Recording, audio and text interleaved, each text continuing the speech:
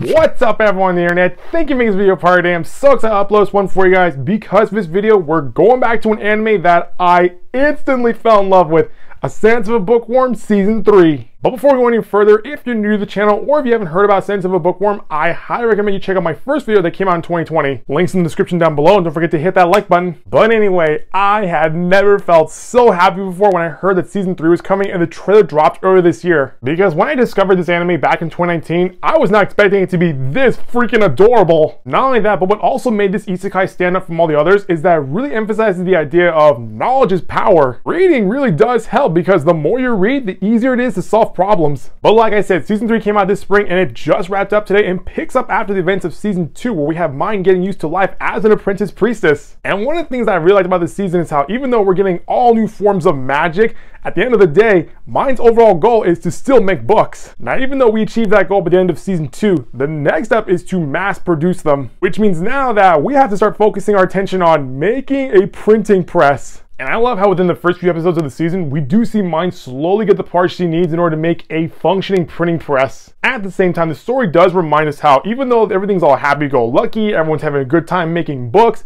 there is still a danger that has an overall presence throughout the entire season. And we begin to see this sort of thing play out as Mine starts to tend her duties as an apprentice priestess. Despite the fact that she was given noble status by the end of Season 1 and she pretty much proved her worth by the end of Season 2, there are still nobles in this season who see her as a threat, which ultimately leads us to the idea that was presented by the end of Season 2. Because Mine is so valuable, her knowledge must be protected at all costs. And the only way to keep her safe is for her to be adopted by a noble family. And she takes the news somewhat okay?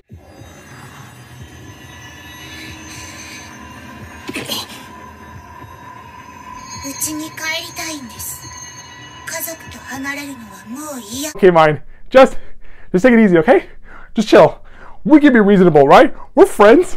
Anyway, despite her resentment, I love how the idea of adoption resurfaces throughout the entire story as we see Mine struggle with the thought of being separated from her family. One of the things that I noticed about this season is how it pretty much uses the same format that the past two seasons used in terms of storytelling. In the first season, we watched Mine enter this new magical world while at the same time get adjusted to it, focus on making a book, and also be reminded that her baptism is coming up. For Season 2, we watched Mine enter the church, get adjusted to life as an apprentice priestess, focus on making her books, while also being reminded that her first ceremony is coming up. Here in this season, we watch Mine enter the world of nobles as she begins what I like to call her prayer tour, while at the same time get acquainted with noble life, focus on making her printing press, but also be reminded that she's still in danger and adoption is her best chance of protection. And on top of that, this season also foreshadows the idea of Mine attending magic school. More on that later. But anyway, going back to the format that I mentioned, it seems that all three seasons follow this sort of pattern. Let's introduce Mine to a new world, let her roam around, get adjusted to it, let her focus on her projects while at the same time foreshadow something that'll lead to a new chapter in her life. And let me tell you, watching Mine get adjusted to noble life, the journey that this character has gone through throughout these past 3 seasons is incredible. Because at the beginning of Season 1, she was pretty much a Tiny Tim character who almost died a few times. Here she is now, flying into battle and showing us just how powerful she is.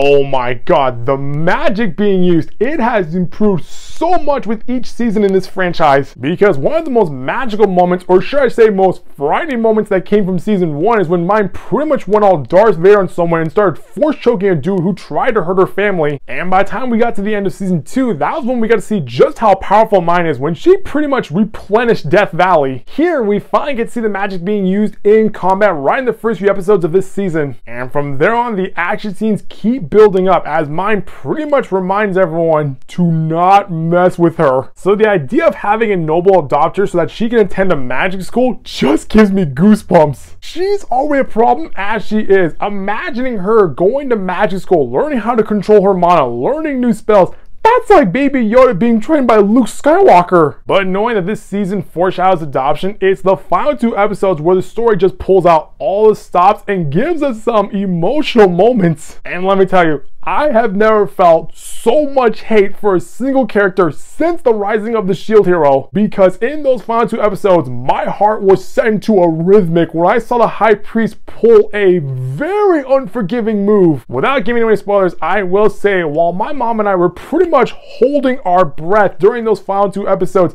my brother, who was just casually watching, not really paying attention, when he saw the shenanigan the High Priest pulled, he was pretty much like,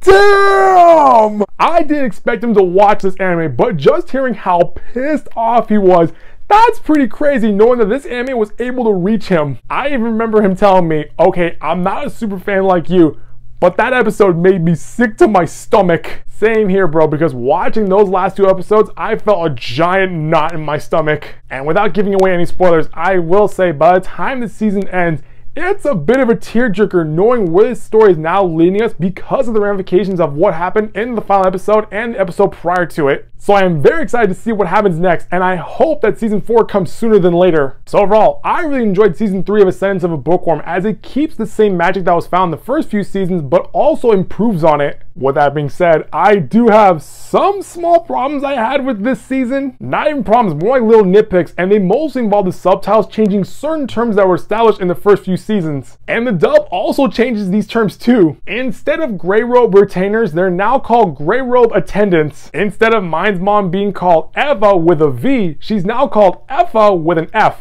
As for Mind's sister Turi, whose name was spelled T-U-U-R-I, it's now spelled T-U-U-L-I. Minor nitpicks with the subtitles, but that had no effect on the story whatsoever. So overall, I really loved this season, and I loved it so much that I'm rewatching it again in English with my sister. So if you're looking for a new anime to watch that is very magical, very cute, very wholesome, I highly recommend you jump on this series. Well, that's gonna do it for this video, guys. That was my overall review for season 3 of Ascendance of a Bookworm. If you like what you saw, click the subscribe button so you guys updates from this channel. I'll see you next time with a brand new video. Bye-bye.